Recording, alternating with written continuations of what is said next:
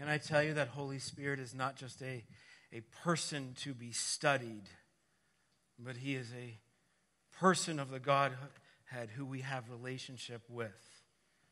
We don't just sing about him and go about our daily business. We worship God and we embrace his presence. And I don't know about you, but I rely on his Spirit every day of my life. I don't just put words over a door for the sake of putting words over a door to put art on the wall. But when you walked into the auditorium this morning, like so many other mornings for the last, 5 or 6 years, you walked underneath words that said something along the lines of the atmosphere of expectancy is the breeding ground for miracles. Because I expect not just to come to church and sing about an absentee God, but I come to church to sing to a present God who is present by Holy Spirit. And I want to make sure that everyone in the room this morning knows that Holy Spirit is here today. That he is empowering lives today. That he didn't cease his work once the early church was begun, but he is still empowering lives today. It's what, 11:30? Across our country right about now, there are multiple churches who are worshiping a living, present God. This moment right now, just down the road at Lakeshore Camp, there are a bunch of junior highs who are seeking the present, and not only seeking, but encountering the presence of Holy Spirit. He's not just something to be studied. He's someone to be honored and cherished, to be sought after and longed for. So let's open off this morning our word, our time of preaching. I know it's a time of studying, but let's open it off by welcoming him here this morning. Lord, we thank you for your presence. Holy Spirit, you are welcome here today. Would you, Holy Spirit, guide us through this message time. Guide us through our time in your word. Teach us today. Mold us today.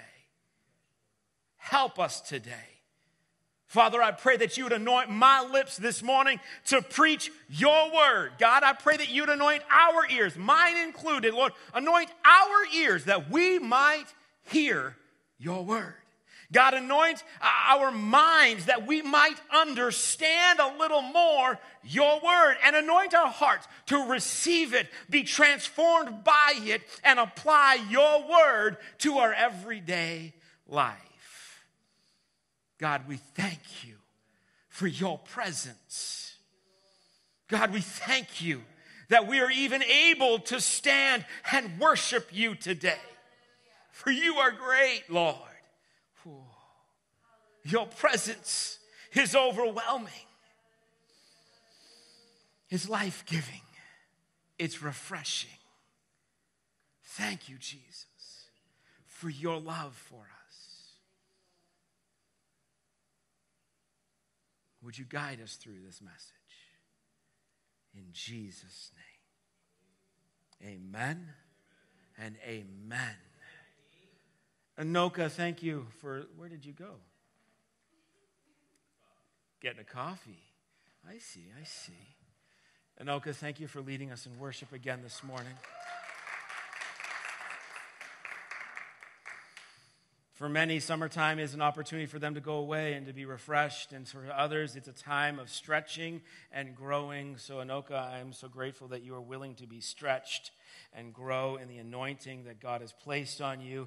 The word of encouragement that you brought to the church about ever being in a place where you feel like you're not equipped or you're not supposed to be there. Can I tell you, my friend, you are anointed and gifted, and the place in which you are in is where God has placed you. Thrive in it. Today we conclude our 3-part series on Made New. Anybody ever wake up in the morning and wish your body was made new? This morning as I got out of bed, I was just like, oh my goodness, is it really daytime already? Every creak and crack and ache, I was like, oh, I feel like I am the age that I am. But I'm so grateful that God is in the business of making all things new. And we started off this series on being made new in God with the desire to be different. And that God has placed within each and every one of us this desire for eternity. Ecclesiastes chapter 3, verse 11. This hunger, this longing for what is eternal. And what is eternal is God himself. We have a desire to be different, which led us last week to the drive to be different. Christina this morning we were on our drive here this morning. She was looking at the message online, and she realized the title of the message last week, The Drive to be Different, and she chuckled. She's like, was that on purpose? No, it wasn't. She wasn't here last week because she was still suffering from the side effects of the poisoning that went into her system that she was hospitalized for. But gratefully, she was released last Saturday, that she is doing better, that this morning she was able to be on the platform again. I don't know if you noticed it or not, but during handshake time, I didn't shake your hand. I'm not sorry, forgive me. But I came over to check on my wife because she's still not 100%. Was she ever 100%? In my eyes, yes. But as she was sitting up there during handshake time, she said that her head was pounding again, that she was foggy again, that she felt like she was going to throw up, that she just needed to go lie down. And I just began to pray in my spirit that Holy Spirit would strengthen her to carry her through the time of ministry. I didn't title last week's message, The Drive to be Different, because it was a drive that poisoned her at all. But the drive, the desire, hey, I'm going to see this thing through, to keep going on this journey of sanctification, on this transformation that I am in, the drive to be different. Today, we conclude it with another D, the discipline to be different. Because in order to be made new and to stay in this process of being made new, there has to be some discipline to be different. Now, what comes to mind when someone uses the word discipline? Often what comes to mind when discipline is mentioned is punishment. I remember hearing stories of my grandfather and how he would punish my dad and his brothers and my aunt as they were be driving. I remember the story so clearly as my dad sat in the back seat of their car with his brother, and their feet had gotten wet in the pond, and they were stinking in their shoes, and they took their shoes and their socks off, and they kind of stuck them up in the air right beside Pop's head as he was driving. I can picture it now, the anger boiling up in my grandfather. He was a mighty man of God who was transformed by the presence of God, in an instant cured, and every chain of addiction broken off. He served God with his whole heart. But I can imagine that veteran's anger dwelling and building up as these little stinky feet were beside his head. And the story goes that he pulled the car over to the side of the road. He said, "That's it, get out." And he made them get out of the car, go find yourself the switch. They had to go pick which stick he was going to punish them with. I think my dad told me that story to sort of put a little bit of fear in my heart. I had never had to have a switch or a wooden spoon that I can recall. Just the simple raise of my dad's voice probably invoked images of that moment that he had told me, and it was enough. But when discipline is spoken, often it's punishment. And if I say in this sermon, the sermon is titled Discipline to be Different, quite often what's going to come to your mind is a passage maybe like Proverbs chapter 13, verse 24. He who spares the rod hates his son, but he who loves him is careful to discipline him. But that's not necessarily the passage I'm going to go with today. There's got to be more to discipline than a switch. There's got to be more to discipline than a wooden spoon. Because the message is not titled Beaten to be Different. It's Discipline to be Different. See, right discipline, correct discipline, loving discipline focuses on the now and the future, uses the past to change the now and the future in a positive way. And it comes out of a heart of love with this desire to train, to mentor, to make better, to raise, to make new. corrupt or negative discipline focuses on the punishment-only side over the past failures out of a desire to pay back, to abuse, to torture, with little regard to making the future any more positive. When it comes to sin, the Lord's discipline is not so much about the consequence. It's not so much about consequence. No. The Lord's discipline is in spite of sin.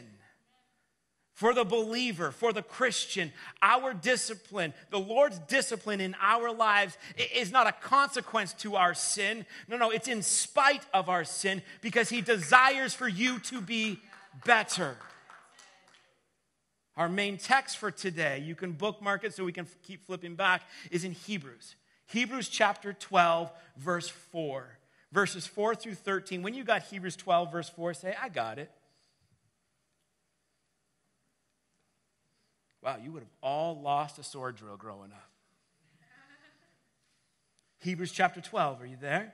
I'm not putting the entirety of the message that up there. You there? The title that you will likely see in your Bible above Hebrews chapter 12 is God's discipline. So God disciplines his children, or something of that sort. This, remember, was not written as a book. This, what you're reading, is a letter.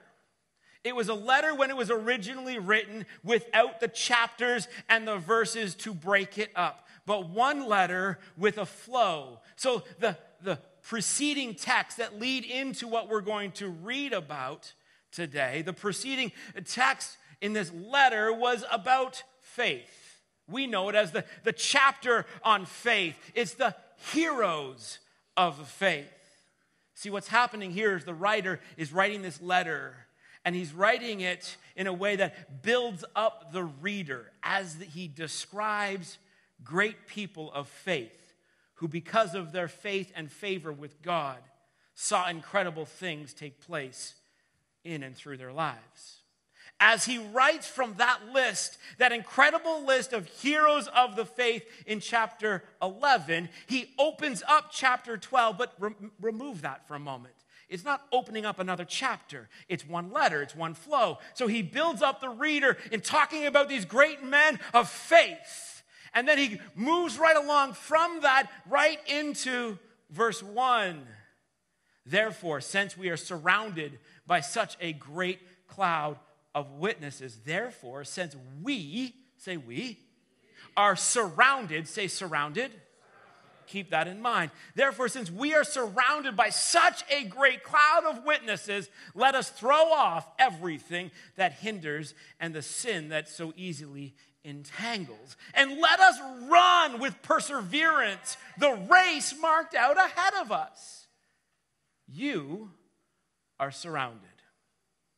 As a believer, as a Christian, as someone who has given their life to Christ and intentionally follows him in their everyday, can I tell you, you are surrounded with these great faith warriors. He's writing this letter to these people, and he's using these words, since we are surrounded. Now, put yourself in an army war situation. If we describe something as you are surrounded by an army, the reality could be only one of two things. You are either surrounded by the army because you are about to be taken captive, but that's not the case here. Or you're surrounded by the army. You're surrounded by this great cloud of witnesses because the one who's speaking it is saying, hey, I consider you to be one of them. You are surrounded because you are part of the family. You're part of the faith. Can I tell you that you, as a believer, that you have the ability, that you have the calling to be a great warrior in faith? What made them great in faith was this. It was their proximity to God. Can I remind you that God wants to be near you? He wants you to be near him. He wants to be in proximity to your everyday life. When I was in student ministries for a lot of years, there was a time in our ministry in Lindsay where there were so many kids from so many different types of homes, but you can always pick out what kind of home they came from just observing their behavior. Now, the students who came from homes that, well, their parents were strict. Their parents were disciplined. And they were well-disciplined homes. Those who came from the strict, disciplined parents who did it out of love, not the strict, disciplined parents who were just tyrants, but the strict parents who did it out of love, those were the parents that so many other students who had absentee parents longed to have. It was heartbreaking so often to watch these kids who come from homes whose parents are there, but they're never really there. Ones who would, you know, their chore was to go down and get their parents their fix because they were too out of their mind to go get their fix themselves. They'd come to youth, and they would look at the families, and they would look at these kids who were being, grounded because they stayed out too late, whereas this student had to go get a drug deal done for their parent. And they would look at those families, and they would have this conversation with me in my office about this desire, this longing, if they only had parents like their parents. Because, well, we all want to be better. We all want to be different. And we all deep down somewhere know and understand. Even the child who doesn't have parents to discipline know deep down inside that it takes healthy discipline to be different.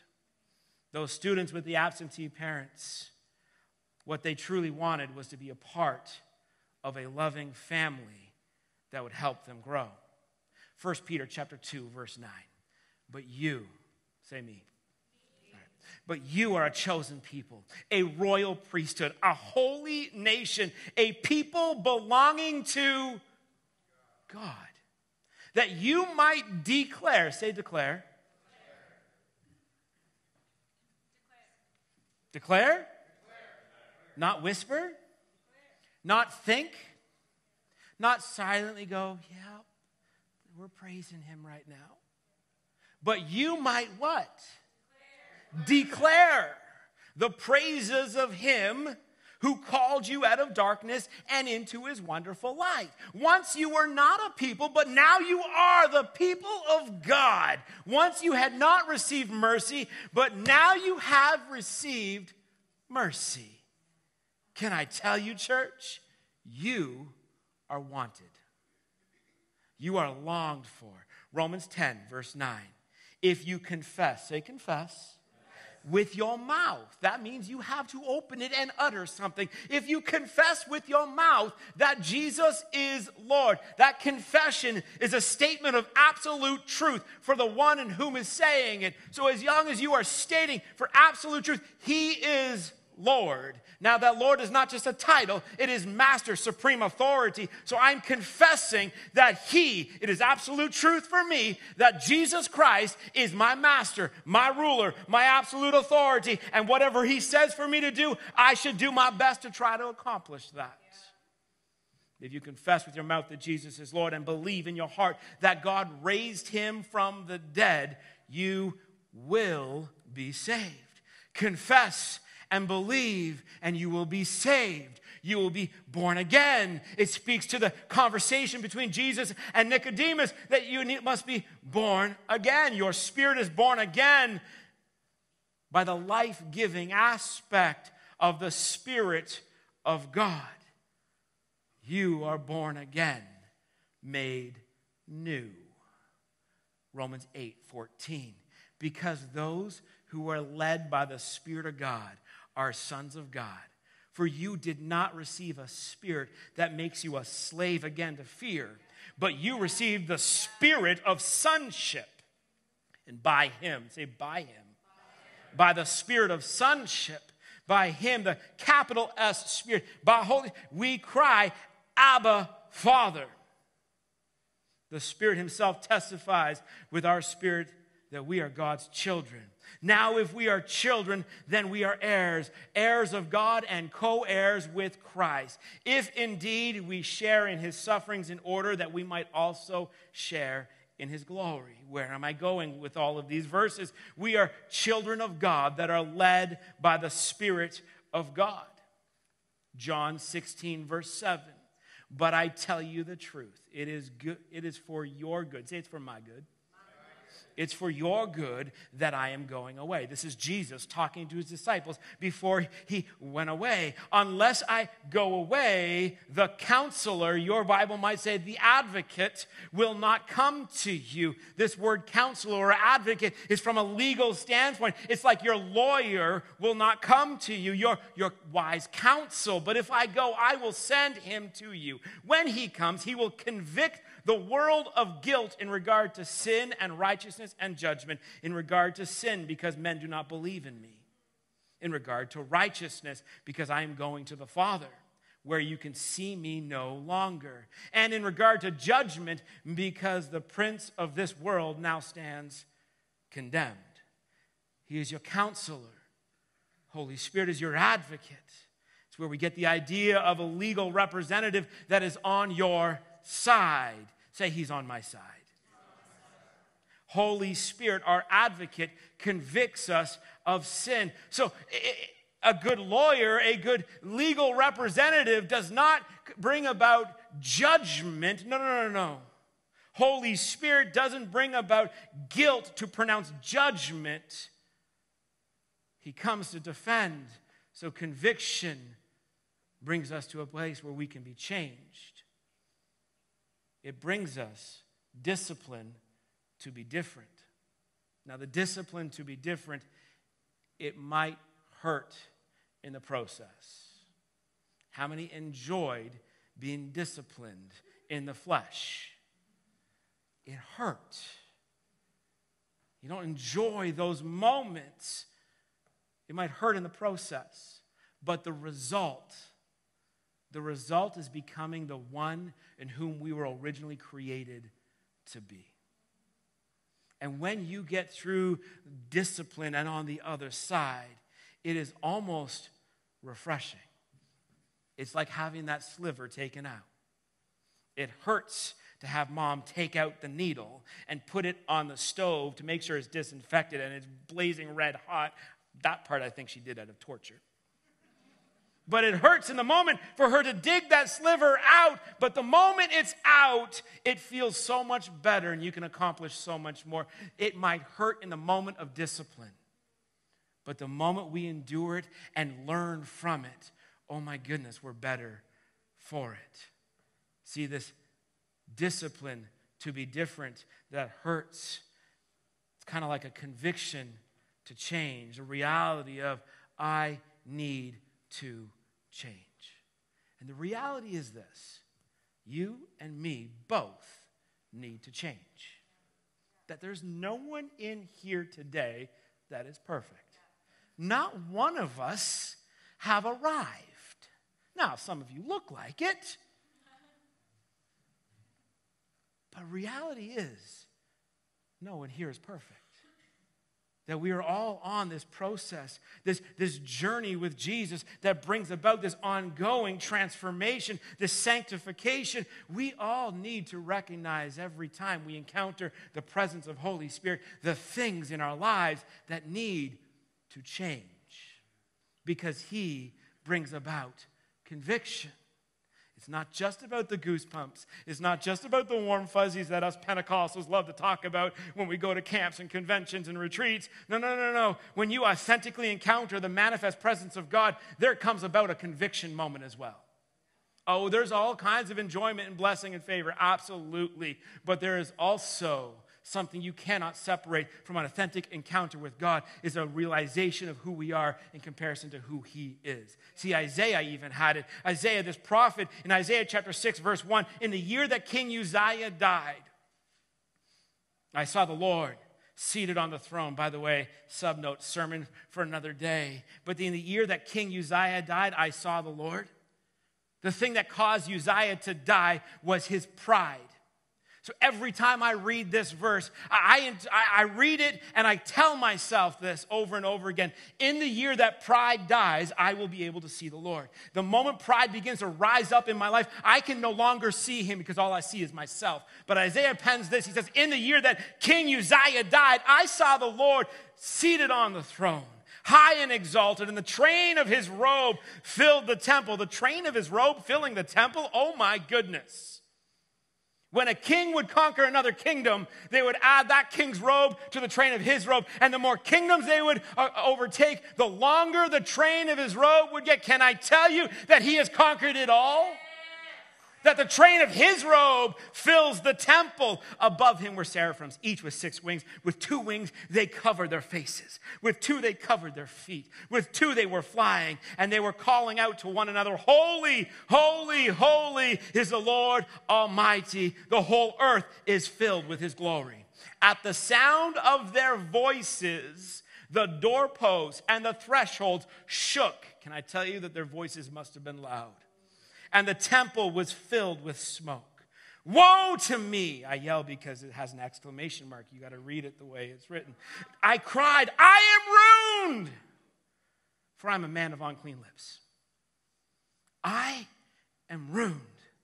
I'm a man of unclean lips. We are already in the 6th chapter of Isaiah. So if you jump back to the 1st chapter of Isaiah, in verse 1, the vision concerning Judah and Jerusalem that Isaiah, son of Amos, saw during the reigns of Uzziah, Jotham, during the reigns of Uzziah. He sees these visions during the reigns of Uzziah. In Isaiah chapter 6, he says, in the year that King Uzziah died. So he had already been used of God before we get to chapter 6. During the reign of King Uzziah, Isaiah was used. Yet in 6 verse 5, after Uzziah had died,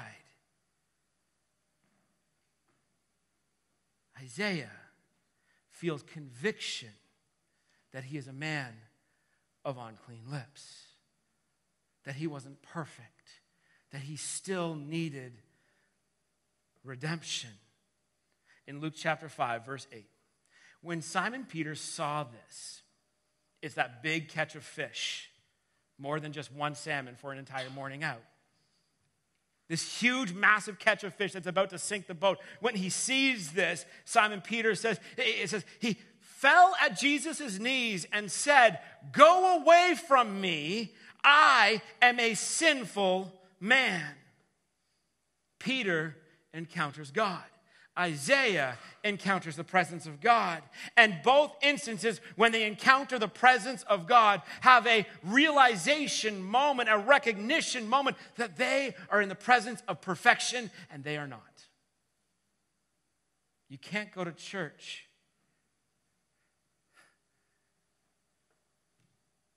because you'll catch on fire. Words I've heard from so many people who've never been to church. I can't go in there. I open that door and walk in, the place is going to burn down. Ever hear those words from someone? Ever hear someone use an excuse like that? I can't go. I'll be struck by lightning. Welcome, Pastor Marcus. Good to have you this morning. Ever hear someone say something like that? Use an excuse like that? I can't go to church because that might happen? Can I tell you it's a fear of punishment coming from an inner conviction, but yet not realizing that God's desire is not for punishment, but forgiveness, to avoid the punishment. And that forgiveness brings about an opportunity for him to bring discipline to be different.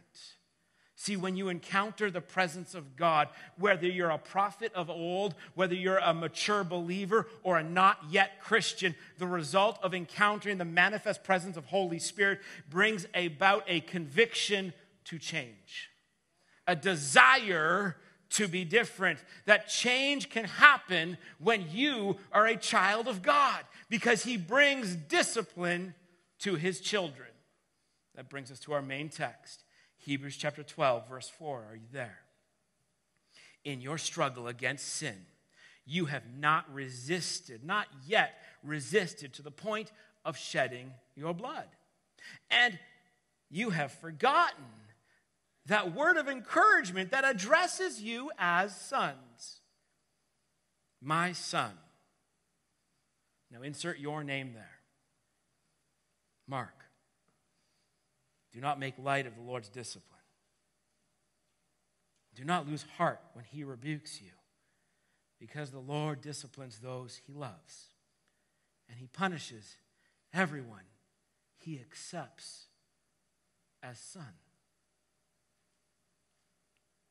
Endure hardship as discipline. God is treating you as sons. For what son is not disciplined by his father?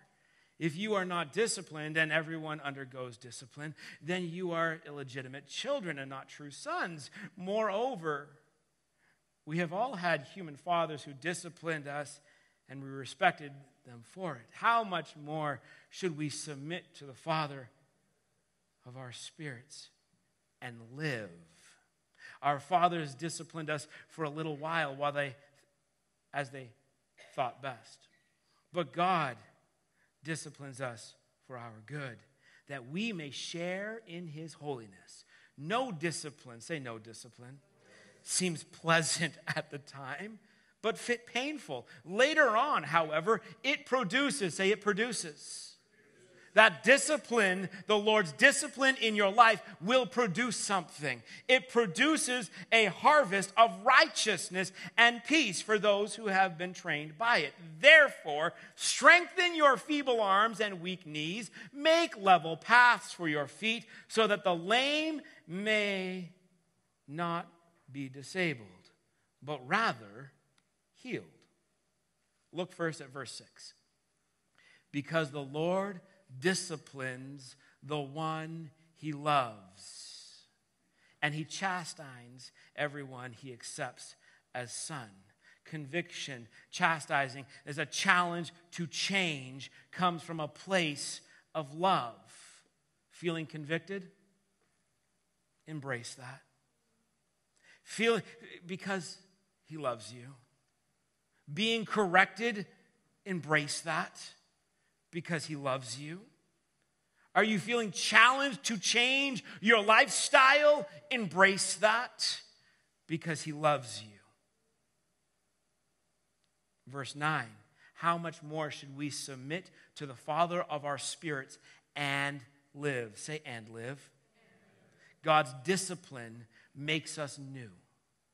God's discipline brings about change in our lives. It makes us new so that we can truly live the extraordinary, the extraordinary life that God has planned for each and every one of us to live. See, God has made known to the angels the extraordinary plan that he has for you, and even the angels get excited over the extraordinary plan that God has for your life. When we are made new, it positions us to truly live that extraordinary life that we were created to live. This hope, this faith, it makes the chiseling moments worth every painful second. Because being chiseled out, having the bad taken out, is not always a pleasant feeling. Hebrews chapter 12, verse 11. No discipline seems pleasant at the time, but painful. Later on, it produces a harvest of righteousness and peace for those who have been trained by it. It might hurt now, but the result of enduring the discipline of the Lord is being made new, is becoming the man or woman that God has desired for you to be all along.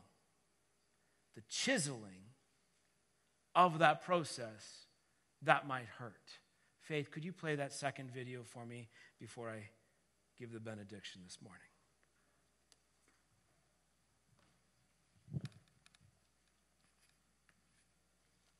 It's the second last slide. Ephesians 2:10 says that we are God's workmanship, his masterpiece. I don't know about you, But when I get up in the morning and look in the mirror, I don't really see a masterpiece, you know? I mean, maybe a Picasso. It's like, but I want to be his masterpiece. I want to be everything he created me to be. And so I go to him in prayer and I say, Dear Heavenly Father, do whatever it takes to mold me into the image of your Son. Make me your masterpiece. In Jesus' name I pray. Amen. Hi, Whoa. Who are you? I'm God. You said the prayer, so here I am. You're not God. No, I am. You said the prayer. That's how it works. Okay. If you're God, then make it snow in here. You know what? I really don't want to make it snow in here because it'd get kind of yucky. Yeah, you're not God. Why do you say that? God wouldn't say yucky. I do. It's a Greek word. Oh. Okay. If you're God, what does Lamentations 15:9 say? Lamentations is only 5 chapters. It's a very short book. Oh. Why was it so short? I was tired of lamenting. Oh. Okay. If you're God, who's going to win the World Series this year? I'm really not into playing games. Why are you so much into playing games? You are God. What gave it away?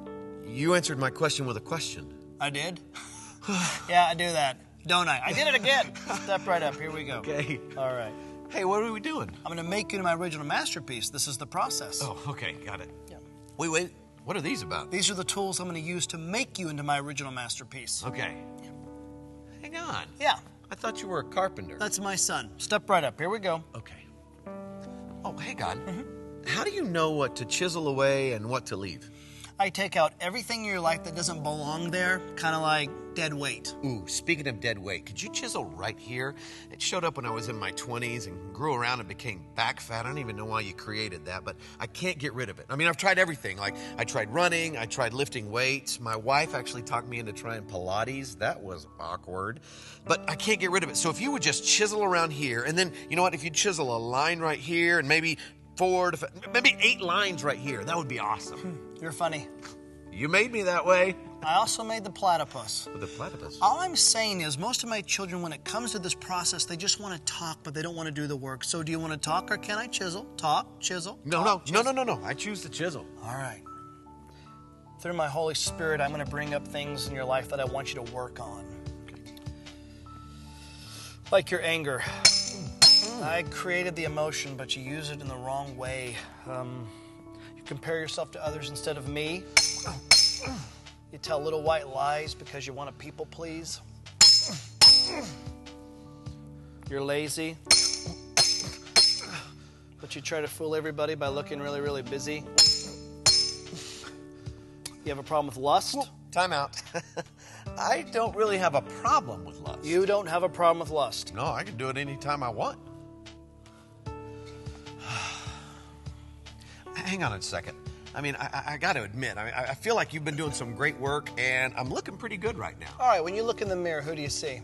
I see me. Okay, then I need to keep chiseling away because ultimately you and other people need to see my son. Okay, don't misunderstand me. It's just when I look more like Jesus, people get uncomfortable around me. I mean, even my church friends, and they're like, "Oh, you're holier than thou," you know. And I don't think I'm supposed to make people uncomfortable. So what you're saying is you'd rather play God in certain areas of your life than for me to be God over your whole life. That is not what I said. That's what you meant. Yes, it is.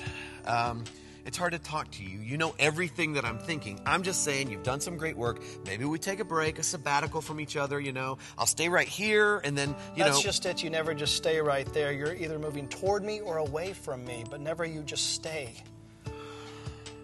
What you're doing is called control. Do you want to control things in your life, or can I chisel? Control, chisel, control, No, chisel. chisel. All right. But can we chisel where I want? That's called control. Oh, okay, I'm sorry.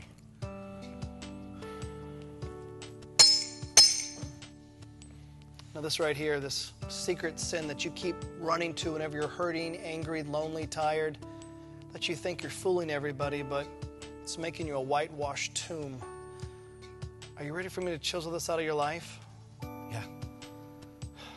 See, it's a process. It's not a sprint, it's a marathon. It's your whole life. And you care so deeply about what other people think of you. It's rubbish. It's garbage. The greatest thing you're ever going to hear is at the end of your life when you hear me say, "Well done, good and faithful servant." That's what you keep your eye on. That's the prize, heavenward. Oh, that hurts. Oh, trust me, this hurts me more than it hurts you. Right. the chiseling. Okay. I'm sorry. I don't think you understand this pain. Pardon? Process You're asking me to sacrifice a lot, God. can be painful. But can I tell you, it is being done by a more loving Father than this world has ever seen. The conviction of Holy Spirit around the sins that need to be chiseled out is not to bring about this feeling of guilt, but this desire to change and recognition of our need to be different. And it's not just for us. Hebrews 12 through 13. Therefore, strengthen your feeble arms and your weak knees. Make level paths for your feet, not for you, but so that the lame may not be disabled, but rather be healed. We need, as a church, this summer, in our desire to be refreshed and then soak up all the rays and enjoy the sun and all the rest of it, in all of that, we need to embrace the discipline of the Lord to be different so that others can know Him. Just like in the video, when you look in the mirror, who do you see? Me, great. They need to see Jesus. So that takes us living and being willing to submit to the Lord's discipline. Don't take it as punishment. Realize it as love. Why? So we can reflect Him. So we can, number one, make Him pleased. So we can be who He's originally created us to be, and so we can make straight, level paths so that others can come and know Him. So, Lord Jesus, this summer, would you make us as a church brand new? Would you make us individually? Lord, would you make us new? Lord, would you help us to stay on this path, this narrow road that all along the way you keep chiseling out, making us who you created us to be. God, would you help us to embrace your discipline so we can change and not go back and not live in it and keep doing the I'm sorry. But Lord, help us to truly change. And help us, God, to be such a great witness for you. Not that we're perfect, but that we're striving to live for you. And through that, Lord, let us see a harvest of souls. With everyone's eyes closed and no one looking around, this morning, if you're here and you have not been living the life that God has called you to live, whether you've accepted Him in the past and turned and walked away from Him, or you've never accepted Him this morning, I'd be amiss if I did not give you the opportunity.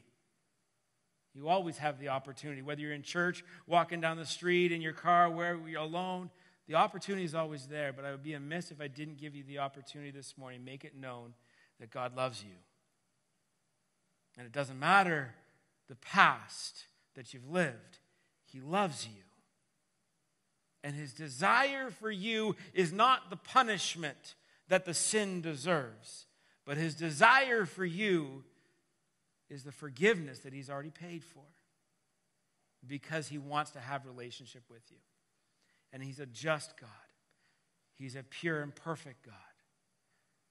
So we need to be forgiven so we can have that relationship. And He made that possible by His Son, Jesus Christ, dying on the cross, shedding His blood for you. So if you've never accepted Him, never entered into that relationship with God, I quoted a verse, I used a verse earlier. It's a confession of Jesus Christ as Lord. It is simply saying, God, I believe in you. I trust in you. It's recognizing that, hey, I'm not perfect. I've messed up. God, would you forgive me? It's believing that Jesus Christ died for your sins and rose again. and it's wanting a relationship with him. If that's where your heart is at, would you tell him? Would you tell him? It's called prayer. It's talking to Jesus. I'm not going to lead you into specific words because it's an intimate relationship, a conversation between you and God. So it's simply saying something along the lines, God, I love you. I believe in you. God, I'm a sinner. I've messed up. I'm not perfect. Whatever label you want to throw on it, I am not perfect. I need to be forgiven. And he will forgive you. God, I want to have a relationship with you. When you confess Jesus Christ as Lord and believe that God raised him from the dead, oh my goodness, something amazing happens. You're adopted into the family. You're born again. Your spirit comes alive. Your name is written down in the Lamb's book of life. That's heaven's address book, the residence of heaven, because you become a part of the family. So if that's you this morning, can I encourage you? Make that decision. Make it again. But there's one other thing I'd like to challenge you to do. Tell someone about it. Tell someone that you came with this morning, or someone else that's here. Tell them about that decision. Because it's the most important, powerful decision you will ever make. Father, I thank you for your presence here. Holy Spirit, thank you that you are here right now, that you've been here through this service, that you've guided us through your word. Help us to now take it and apply it, to embrace your discipline, to hear your conviction, and to follow your path and your leading so we could be made new. Be with us as we go from this place today. And I ask, Lord, that your favor would follow each and every person as they follow you. And Lord, as we gather together on Tuesday for outreach, God, I pray that you would soften the hearts of those who will be there. Give us discernment, Lord, and help us to begin to plant seeds again this summer that would lead to a harvest of souls. As every sandwich is made on Thursday, God, Lord, would you bless those sandwiches to be used of you to be a message of love to those downtown Peterborough. As we gather again on Sunday, lead us back here, Lord, with joyful hearts and a testimony in our hearts of what you have done in and through us. In Jesus' name, amen and amen. Be blessed. Have a fabulous afternoon. Spend some time socializing and meeting with each other following the service, and we will see you guys Tuesday, Thursday, or Sunday.